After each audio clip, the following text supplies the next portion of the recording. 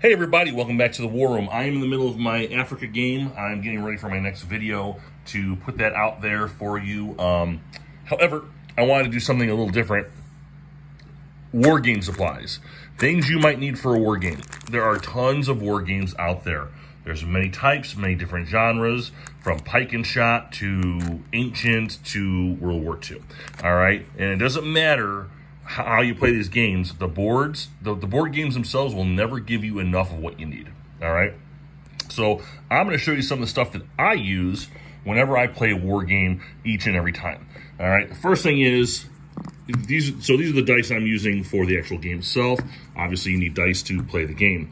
All right, I pick particular colors that I'm going to use, German and then the British. All right, I also have a dice cup, or get a tower or whatever that you need to throw the dice in and collect the dice. Okay, because especially in a war game like this where you have stacks of tokens, you don't want dice to fly around and hit those. It is detrimental. It is a sad, sad thing, especially in these bigger games like OCS games.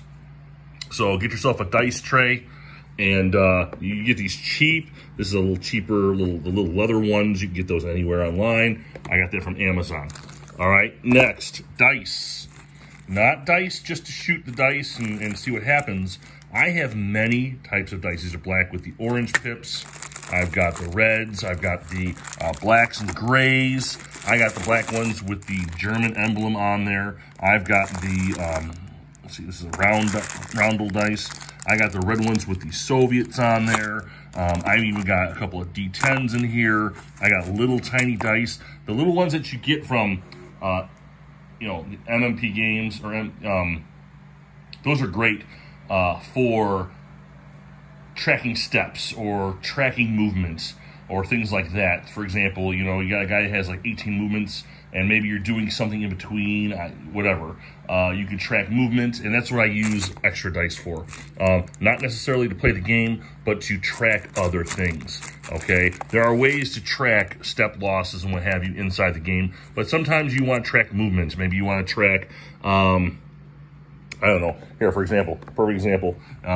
Maybe I'm traveling this road up here, and that's, let's say, 12 steps, 12 movement points. I might do something like this. All right, now I can track, okay, that's 12. Now, if I got another unit in the stack that has 18, I can just go from 12 and go up. I know where to go further. It just makes tracking your movement a lot easier than counting each and every single step over and over and over again, right? While my other opponent's playing, if I'm playing with somebody, I'm usually figuring this stuff out long before it's my turn, and that way I can track and keep things going as I go. So just one way that I use those games. All right, next, after the dice, I'll put the dice away. Okay, cubes. All right, I have two color cubes. I've got green and I've got red. I have yellow coming as well. That's so I can track enemy positions, or like, for example, the Germans are gonna be red, so I might wanna track positions, and here's the British, something like that. Or the yellow might be towns, like lower level towns I don't care about. I want to track them for some reason. When it's my turn to move, I plot these things out so I can see what's going on and make a proper decision before I move. And then, of course, you've seen these before. I've had these in a couple of my videos. These are grout tile spacers for grout. You put these in between the spacers of tiles so that the grout man can come in here and put the grout in between the tile. But these are perfect. I don't know if you can see that okay. Yeah, these are perfect to show which guys have moved already. Excuse me. I might put this next to a stack like so. I know he's moved. And it was a little tough to see, but I can see it just fine in my light. So, something you can see. All right. Also, I have several different sizes of these little tongs, okay? I use them to pick up my tokens. I play a lot of OCS, SCS games. These are very small tokens, okay? You can't use your fingers. I got sausage fingers. These will be all over the place, and you don't want that, all right? And what I do to them is, I don't know if you can see this. Let me show you.